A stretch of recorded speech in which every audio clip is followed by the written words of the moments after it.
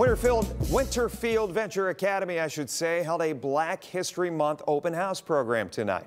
The event featured exhibits and projects created by students focused on historical figures in African American history. Staff members say it's a great opportunity for students to reflect on history and to celebrate Black culture.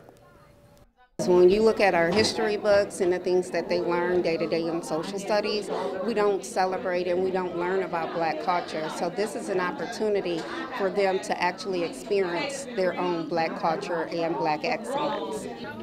The Academy says almost 300 people came out to tonight's event.